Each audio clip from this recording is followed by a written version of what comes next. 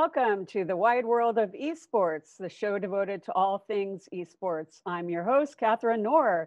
Today we're talking about the book of esports. With me today is William Collis, author and esports team Oxygen co-founder. Welcome, William. Hi, thank you so much for having me on the podcast. Or the show. It's a pleasure to be here and excited to talk about the book and sort of what I've done in esports and share hopefully some useful knowledge with the viewers and listeners. So, William, what's so exciting about esports for people who are not really that familiar with it? Oh my gosh. I mean, esports are what's not exciting about it. I mean, there's so much to love about the space. I mean, so first of all, I think there's the pragmatic and there's the sort of aspirational. The pragmatic, like you should care because esports is just a humongous industry. If you include the publisher revenues in this thing, it's about a $27 billion industry that didn't exist, even or didn't really exist in a form this big and this advanced, even, 10 years ago, right? So you have, this massive new market opportunity that some of the biggest and most leading companies in the world, like Facebook, Google, Microsoft, are all investing in. So from a pragmatic perspective, as someone who's just be interested about like what's happening in the world today and maybe business opportunities or personal opportunities, it's huge, right? And it's important. And then from a more aspirational perspective, I personally believe this is sort of the future of sports and maybe even the future of human competition, right? As we increasingly, as our lives become more and more digitized, as technology plays a bigger role in every moment of every day, I think we're more open to ideas of digital skill being as valuable and maybe even more valuable than traditional physical skill. And I think certainly when you think of all the benefits of esports and all the ways it might level the playing field, I think it certainly at least has a very prominent place in the future of human competition, if not, like I said, the future of the whole thing. So there's tons of reasons to care about the space. Before we move on too long, I want to show you the trailer of the book of esports.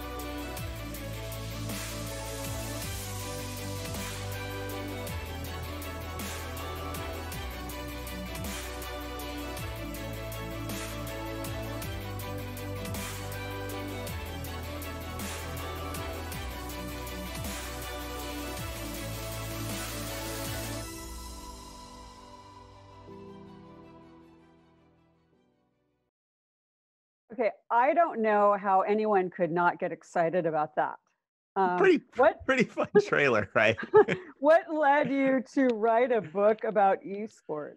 Oh man. Well, so I should say, I mean, I've been involved in the space for a while now, in almost an entrepreneur capacity. So I was going in my background. So I went a long time ago now, I went to Harvard Business School. Leaving that, I got involved in the entertainment space by working at Hasbro. And as a result of seeing what was happening in Hasbro and toy and the interactive properties they had there, I really, saw that there was an explosion of interest in competitive gaming. And at the same time, I've been like a super hardcore lifelong gamer. I mean, I've been playing, since the original gold cartridge Zelda on Nintendo. And so it's a massive area of personal interest for me. And so when I saw just how big and what I thought might happen in the space, I knew I had to get involved. And so I started by raising venture capital, actually for my first company, Gamer Sensei, that was a coaching platform. We raised about 6 million for that. And that really kind of got me going in the space as sort of an owner operator. And so today, I actually sold Gamer Sensei. Today, I'm more involved in something called Oxygen, which is a pro team, land center chain, and data analytics company. There's a lot of cool stuff there. But as a result of having some of the success, I was actually asked to teach at Becker College, which is very well known if you're in game design. It's one of the top schools in the world for sort of game design. And they were putting together an esports course. And they said, hey, we don't really know anyone who can teach this. Do you want to give it a shot? And I harbor fantasies of being a college professor. Like, I think it's like my dream to sort of retire to some beautiful, like small seaside town in the liberal arts world and talk about philosophy all day. So I said, sure, like I'll do it. It can be fun. And I jumped in. And I realized I had made a terrible, terrible mistake because I assumed there would be all of these great things written about esports to leverage and assign, just like you would do a comics fiction course or a media studies course. There's lots of great, and there was nothing. Like there was nothing. And so as a result of building this course for Becker and then subsequently other courses and ultimately helping them to design what became, I believe, the first accredited major in the US for esports, I found myself basically writing a book, and I thought, well, I should just write a book. And so that ended up becoming the Book of Esports. It is not a textbook, I should say. It's very much a general interest nonfiction work. It's a really fun read. I didn't want to write something that would be like boring or painful, but it grew out of me just realizing there was very little on the space and wanting something that actually set some ground rules and was useful to lead a classroom discussion or catalyze interested people in learning more about gaming. Now, will you use the book as the textbook for your class? Yeah, absolutely. So, and we've had a phenomenal, the book hasn't launched yet, but I think you saw in the trailer, we've had a phenomenal level of interest in the Book of Esports across universities because there isn't sort of really something that has frameworks or structures for discussions. And one of the big contributions I hope I made with the book, in addition to writing something that's fun to read, is it actually puts some structure around the esports space. It has explanations for why things got so big, excuse me. It has explanations for why things got so big so quickly. It has explanations for why some games succeed and others fail and, things like that. And that was sort of missing from the space. And so as a result, yeah, it's definitely, I think there's about 24 colleges at this point now that are going to use the book in some capacity in the US. And that's pretty strong adoption for something that is coming out in the next few days. So we're pretty excited. Well, when we talk about getting so big so quickly, why don't you tell us, how big esports has gotten and what that means for our society? Yeah, I mean, it's really big. I mean, some might say it's even gotten too big too fast, but that's up for debate. But so just go some numbers that I like. So I already shared the fancy top line number, $27 billion. Now, again, that number includes the publisher revenues, so the actual people who are making the esports games. That's the vast majority of revenues in the space today, but still a humongous industry. And then to put that in perspective, the biggest esport last year, I would define as Fortnite, and that did about 1.9 billion in revenues in that single title alone. So just a huge, huge industry, right? Then within it, but again, it's not just an industry of people playing games. There's actually a sport that's built up around this. So you can have pro teams, you can buy franchise slots in leagues, right? And those things are valuable too. A top pro team gets valuations between $300 to $400 million today. And if you compare that to a traditional sports team that might be valued, say, in the $2 to $5 billion range, people think there's still a lot of growth still on esports teams. If you look at the cost of franchising, if you want to buy into the Overwatch League or Call of Duty League or things like that, you're talking between $25 to $50 million just for the rights to compete in a game. And that's not to mention player bases or viewership, where top games will literally have 100 million plus monthly active players. I mean, so these are just huge communities. So scale wise, it's just insane. I mean, the mind boggles at how big it is. And again, sort of like no one was really talking about this 10 years ago. And esports didn't come out of nowhere. There were factors, there were trends. This is steady growth. But it's definitely true that recently the space is catalyzed in a big way. Now, your book really describes what it is and the history. And what I think part of the value of the book is that for those people who want to get into this space as advertisers or in some other means, that this book can provide that background. Is that true? Yeah, I mean that would be my hope, right? I think the book in my mind, had sort of three audiences, right? And, I mean, hopefully you guys can read it, dear viewers, and tell me, if you think it's met those, the audiences I hope to reach. But one is I did want some sort of like, I would call it the general interest business reader. I wanted somebody who'd seen these numbers, who kept on seeing it pop up on Jim Cramer's Mad Money or, in the Wall Street Journal, and say to themselves, what's going on? I wanted a book that would answer questions in a way that a business owner or somebody involved could actually make decisions or have some knowledge around. That was one market. Another market I really wanted was parents, right? I wanted people who had their kids playing these games all the time, and maybe even saying, I wanted to go pro, or, the child saying, I want to devote my life to video games, or I want to make a career here. And I wanted to explain to that audience, there is something here. There's a business on this other side, and there are real paths you can have, and you can be successful in esports without just being really good at games. There's actually a whole industry underneath this. So I wanted to kind of illuminate that. And then the third audience is for gamers themselves. And look, this book is by no means a strategy guide for League of Legends, right? It doesn't give you tips on how to play games better. But I do hope for people who love games like myself, it illuminates the view of the space. It creates a wider perspective. It puts companies like Activision Blizzard or Riot Games or Valve that you might love anyway, it puts them in a new light because it explains how they came into being and where they're going. And, hopefully the book, reaches and in some ways speaks to all of those different readers. Terrific. And what's your game of choice? Oh my God, I'm going to be judged for this if I say so. My favorite esport of all time is not a very popular esport. It's Heroes of the Storm, which is actually touched in the book as the esport that lost, right? Because if you know something about esports, one of the biggest genres is called a MOBA, or a massive online battle arena. And within that genre, there are two pretty clear winners. There's League of Legends, which I'm sure many viewers will have heard of, and Dota, which often frequently makes the press as the highest prized esport. In fact, it was in the news today, I think, because the invitational prizing just crossed 30 million, and the total hasn't even been set yet. So, and those games have really locked up and are considered massive tier 1 esports and huge successes, and teams in those spaces are worth hundreds of millions. Heroes of the Storm was created by Activision Blizzard, which is arguably one of the largest and most important games publishers in the space today. And it did not succeed. It had its esports scene killed, and it's kind of a lesson about the difficulty of addressing entrenched competitors in the space. And actually, for me, it was formative in writing the book because I think it's a very good game, and it didn't do very well, right? Or at least it didn't succeed like it should have. And that was probably part of my quest. And, the book has this framework I've mentioned that predicts the success of games. And part of the question I wanted to answer when I was investigating that myself is, why do good games fail, right? Why? And I'm sure listeners who play games will have a favorite that they think didn't make it or was underappreciated. And one of the things I hope the book addresses is it shows it's more than game quality that drives success. There's a lot of business and market factors that have to work as well behind a title. Do you have a nickname, an esports nickname? It's a great question. I have an industry nickname. People call me the professor because they say I'm, somewhat academic. So, I have a podcast I do with my close friend and investor, Paul Dualibi. That's the nickname I go in there.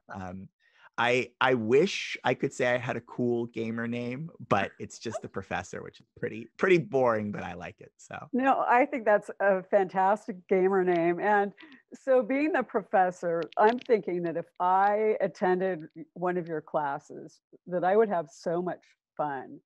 I hope you would. So do in your classes, is there anything interactive, or do you play any games as part of your assignments? This is, I think, one of the challenges with studying esports, right? Is if you're doing it in a classroom setting, most of the students are there because they like games, right? Let's be honest. Just like if you're going to take comics as fiction course, you probably like to read comics, or at least have read a few, right? Most people, and by the way, this is just true in general, about 50% of college age students, boys and girls, play games, right? So it's just generally true of college audiences, but it's particularly true of students that opt in or self-select into an esports class. So, yeah, you definitely want to do assignments that are fun, and you try to incorporate the games where you can, but the students are playing them anyway. That, in my experience, isn't the important thing to get kids or students to do. The important thing to do, and the type of interactivity I try to encourage in the classroom, is choice and agency, because the reality is so much of the esports ecosystem is still forming, and there are so many big puzzles unsolved, right? There are real questions still today about what business models will work, Where will the value capture lie between publishers, teams, tournament operators, gaming distribution platforms? They're real fundamental questions. And so I like to try to give my students agent interactivity through agency. And through that, that's usually like a semester long project. So the favorite thing I do is there's actually a class I teach where they basically run their own team. And Mm. and it's a fake team, but they get to pick the games it's in. They start with a set amount of money. It's imaginary money, but then every class there's a problem, and the class is all about how do they choose for their team to fix that problem. And of course the problems are selected to teach you about the industry, like the power of franchising, the risks of publisher, publisher leverage, etc. But that's what I like to do. Sure. And are there any changes that you're seeing with COVID-19 and esports? Yeah, I mean, that's a good question. So it's difficult because, I think a lot of times gaming and esports gets presented in the news media right now as like it's almost the panacea to COVID because so much of it can take place online and the industry has boomed. If you look at the player numbers for these games, some of them are up 60%. And games companies are posting, I think Ubisoft just yesterday, one of the big games companies posted, I think like their record breaking, Q2 revenues. Um, and it's definitely because people are stuck at home and playing games more. So part of the industry has done very well. That being said, it's by no means been good for the industry because a lot of the major tournaments, events, competitions, all of that stuff, just like it would shut down for traditional industries, it shut down for traditional sports, has shut down for esports as well. Um, I think the difference is because esports is virtual, or has a virtual component, it's able to adapt. So, a good example I'll give is my pro team Oxygen is in the Rainbow Six Siege League, which is one of the, most popular first-person shooters. And that league is set up in Las Vegas, and there's supposed to be lots of in-person production in Las Vegas. We can't really do that because of COVID, but we're still able to have the tournaments and games because people can play online. So it's been a hiccup, right? It's been a challenge. It's maybe caused us to rethink how we do some things, but fundamentally we're still able to compete in a way that, for example, Major League Baseball wasn't until just a few days ago. And what is it like to be an owner of a team? It's really fun. I don't know. I mean, it's like, I mean, it's unfortunately a real business, like, I mean, there really is, like anything you do in the space, you're in it to make, it's a for-profit enterprise. So you're in it to make money, right? You're believing that you can take victories and performance and monetize the talent that you have through sponsorships and prizing and all sorts of things, better than the competition, right? So it's definitely a business.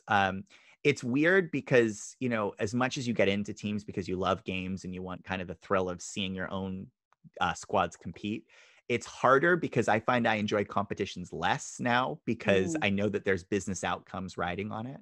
But, in many ways, it's not, I imagine for a more casual view, it's not that different from running a traditional sports team, right? Like you still have housing and logistics for players. You still sign contracts. You still negotiate with agents. You still try to balance roster compositions, right? You still do all of the things that you would do to assemble an NBA team or a baseball team. You're just doing it for video games instead of, soccer. And when you're talking, oh, okay. Let me see what our viewer asked. Okay. Recently, internet personality Joe Rogan said that gaming is a useless skill. How can we get rid of this negative connotation of gamers? Um, what are your thoughts? Yeah, I mean, well, the good news is, and I don't know if this is necessary, but like I think, like, well, first of all, we should address, is gaming a useless skill? And I'm not quite sure. I think some of his words were taken a little out of context, but it's like gaming isn't useless, just like reading a book isn't useless or watching a movie isn't useless, right? Like, there's real value. First of all, I'm a utilitarian, so there's real value just generated from the pleasure something brings you, right? Like it's not a waste of time to read a book if you enjoyed a book. And Mhm. games certainly bring joy to literally billions. I mean, not even hundreds of millions, billions of people around the globe. But the bigger thing, and I truly believe this is, like we don't say basketball is a waste of time. We don't say baseball is a waste of time, but it's somewhat arbitrary. Like, why should it be a meaningful skill that you can shoot a ball through a net or swing a stick at a ball moving really fast, right? Like, we assign value to those things as a society for a lot of different reasons, but largely because we've just chosen to assign value to it. And I would argue, why can't we assign those value to digital things, particularly when our society is digitizing? But I would say the good news, the viewer had asked, how do we reform the stereotype? I think it's being reformed just from the mainstream element of gaming. You can imagine when movies first came out or television first came out, people worried about it. And there's still a stigma associated with people who watch too much TV or too many movies, but by and large, it's just so normalized. You're not surprised to hear somebody watches movies. Everybody watches movies. That's where we're heading with gaming. Sure. And what about the parent who their child plays a lot of video games and they talk about and the child's potential for getting a scholarship to college or making gaming a career? Yeah, yeah, and this is tricky. We actually talk about this a little bit in the book. There's almost a chapter for parents in the book, which talks about one pro gamer's experience, and helping them get into college. As well as there's actually a chapter about college esports. But the bottom line is, look, you can, believe it or not, you can get full ride scholarships today to very good schools by being good at games, because many schools have launched varsity esports programs, right? So literally, just like you can go to play Div 1 football, you can go to play top tier esports. So there really is a market for this in higher education. The other thing I'd say is, look, these games, they're not just about getting good at clicking and aiming with a mouse. They teach you things like teamwork, leadership, decision making. So there's real meaningful, human talent that's being cultivated in these titles. Not just sort of like, keyboard and mouse skills. That's certainly a part of it, but it's more than that. So, to a parent who has their kid playing a lot of games and might want to do something with it, like anything else, you have to be careful the kid's not doing it too much, right? Mm-hmm. But there's real opportunities at the end of the rainbow here. Still new, the space is still growing, but it's growing very quickly. And it's definitely something, like, I'm a father, I have 2 kids at home. It's definitely something I'm excited. Like, I'm excited to share gaming with my kids, just like I think my parents were excited to share their favorite movies with me. And the last show that I had, I interviewed Major General Frank Muth about esports in the Army and Army recruiting and what skills that are used in esports, like eye-hand coordination, teamwork, quick thinking, how those translate into military operation. Mhm. And it's kind of interesting because I think of those skills would also translate well into ordinary, non-military business. Would you agree? Yeah, yeah. I mean, so I don't know General Muth well, but I've had the pleasure of speaking with him as well. I mean, it's incredible to see the US military so invested in the space. And, I think it shows you that if the military takes it seriously, that's just another proof point for how far gaming has come. In terms of if the military sees skills development in esports, do those same skills apply for business? Yeah, absolutely. Right. I mean, look, at the end of the day, if you're playing League of Legends and you have to wrangle 4 of your friends together every night, you have to coordinate their hero decisions, you have to synchronize their movements on the map, you have to make split-second calls that are tough razor line calls, convince people to follow your lead, right? Rally your team spirits when they've taken a big loss, but it's time for the next game. Like, all those are meaningful things, not to mention the fact that you're executing them all digitally online. So you're doing them through communication mediums and tools like Zoom, right? Which I think are probably more relevant than ever to the corporate world today. Okay, and um, can you tell me a little bit more about your founding of Oxygen and Gamer Sensei? Yeah, yeah. So they're different companies. So I mean, Gamer Sensei is maybe I'll do that one first. I'll go in chronological order. Okay. So with Gamer Sensei, that was, basically, I am not a very good gamer. Like, to be really honest with you, I love games. I'm not very good. And I had a personal experience, which I think is a good way for people to find businesses to start. I had a personal experience, which is I wanted somebody who was better to teach me, right?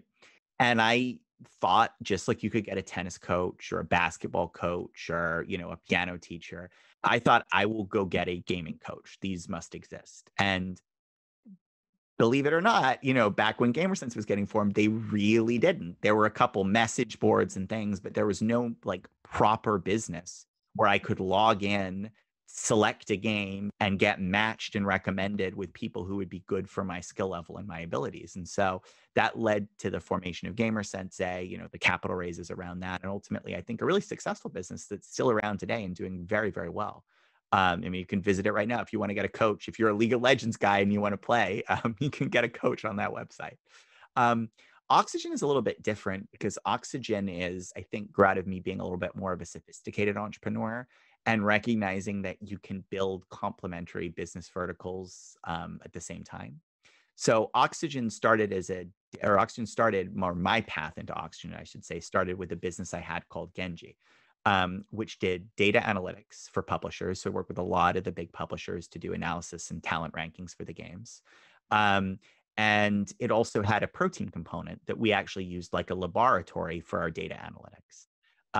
And because data analytics were good, the publishers kept hiring us, the team kept doing well, and we had opportunities for expansion. And ultimately, those expansions came from a series of mergers and acquisitions that we did that positioned us to have a very large pro team, which got rebranded to Oxygen, hence why we call it Oxygen today. The data analytics business, which is still there, is Genji, and a chain of land centers throughout the American Northeast called Helix, which is in, locations that viewers might know. Like if you go to Patriot Place, where the Patriots play, the football team, our land center is there. We've built that to be like the marquee location for Massachusetts, in conjunction with a traditional sports team. And that business is very diversified, right? It has a retail component in terms of the centers. It has an analytics component for B2B sales, and it has the team for B2C. But all of these things work together. And, I can talk about why if people are interested. But ultimately, it's a little bit more of a sophisticated business that I think a second timer and a more experienced entrepreneur can do, because you want diversity, you want choice, you want to be able to flex into some things that work and like lean a little away from things that aren't working right now, but come back to them when they're ready to go. And so, yeah, but most viewers would know Oxygen for our pro team because we're very strong in Hearthstone, Rainbow Six Siege, and Rocket League. We're probably in the top 3 teams in the world for all those games. Okay, and we want to end by just telling people how they can get your book and when it's going to be released. Yeah, so the book releases next Tuesday, August 4th. It's really easy to find. You can get it on Amazon.com. It is available everywhere, right? So it's on Goodreads, Barnes & Noble, all the other indie books, all the other independent retailers you might want. But I recommend going to Amazon.com, typing in Book of Esports, looking for that cover and, my shining face, I guess. I don't know. You'll see my author photo somewhere. Yeah, and seriously, I mean, look, I worked really hard on this. I think I have some experience in the space. I don't think there's anything like it in terms of an overview and a structure and really helping share my passion for gaming with a more general audience. So please check it out. It's definitely worth a read. Fantastic. And I pre-ordered it, and I hope all of our audience will. And William, thank you for joining us today. And in 2 weeks, my guest will be esports attorney, AJ Jamil. We'll see you then.